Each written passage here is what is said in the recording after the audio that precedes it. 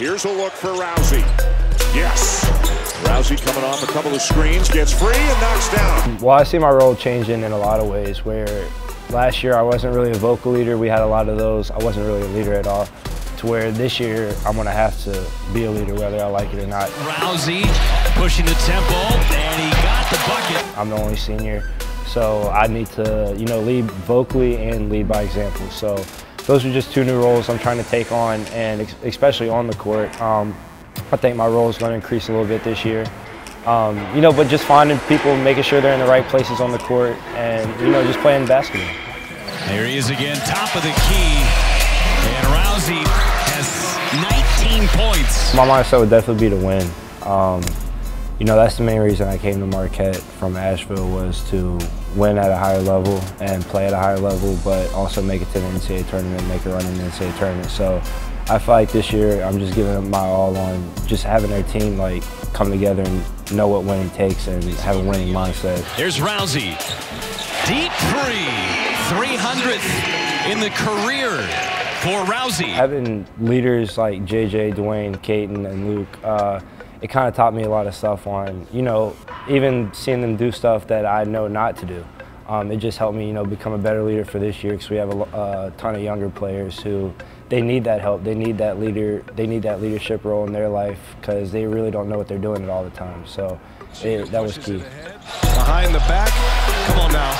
After I started playing and getting into games and, experiencing all the different stuff that I never got to experience before, like basketball-wise, that's when I was like, yeah, I'm glad I made this decision. Rowsey coming off a couple of screens, gets free and knocks down a three-pointer to make it a two-point game. My redshirt year, I really didn't have anything to look forward to on game days and stuff. That's where I get all my, enjoyment. Not saying I'm not a happy person or anything like that, but when you play something and you put as much hard work and just craft and dedication into something, you want to play. So it was definitely tough for me coming out, but being able to play last year, it was amazing. Being able to be on the court, play in the Bradley Center in front of their fans, and just being able to play in the Big East was like a dream come true for me.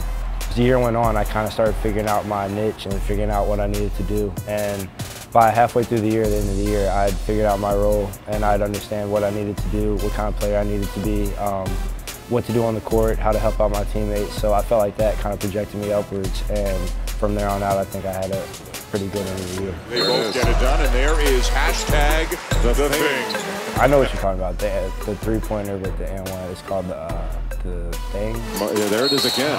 Hashtag the thing. There it is. And it's going to go! Actually, I don't practice it, but I just got to kind of touch with my left hand to where I can get it near the rim.